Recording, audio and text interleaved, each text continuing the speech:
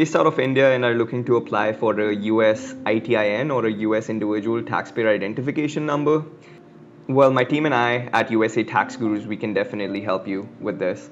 I am a CPA, Certified Public Accountant, and we're running a remote US tax and accounting firm called USA Tax Gurus LLC, and we are also an IRS CAA, which is a Certified Acceptance Agent. You can find our details on our website, which is usataxgurus.com, or you can go to the IRS website, and we're listed there as well. So, acceptance agents in India, USA Tax Gurus LLC, you can find us there. But it's a 100% remote firm. We have presence both in the US and in India, right? So today we will cover a little bit about, when will you need an ITIN and how do you apply for one. So most of the times when people come to us for applying for an ITIN, it is probably because they have a US business and they're looking to, get a US bank account. The other reason why they need this is usually when they're married to a US person, a US resident, a US citizen, and they need help with, filing a US tax return to claim themselves as a dependent on the US person's return, right? So those are the two major reasons why people, need an ITIN. We're looking at the W-7 form. This is something that you will definitely have to complete if you're applying for an ITIN. The two main reasons that I said, one is the spouse of a US citizen or a resident alien, right? So otherwise, if you're running a US business, then, we will go with the exception H, which is other, and we mentioned that you're a business owner in a US company, all of those things, right? So these are the two major reasons why people apply for ITIN, especially from India. All our clients, they've been mostly in these two categories.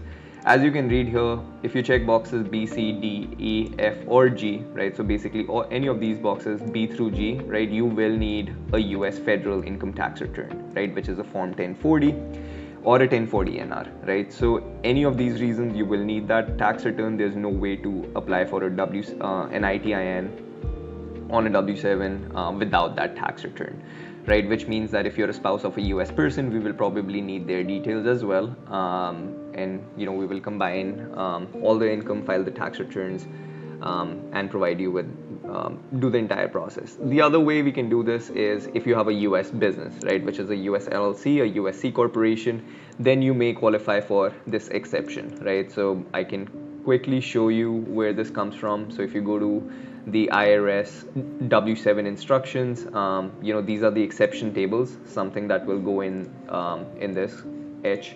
So a lot of people who are running US businesses from India, from other countries, they may qualify for this exception, which individuals who are partners of a US or a foreign partnership that invests in US assets, right? So if you're a US business, a US LLC, the documentation that we can submit with the W-7 will be a copy of the portion of the partnership or the LLC agreement displaying the partnership's or LLC's EIN number, right? And showing that you're a partner in this US company.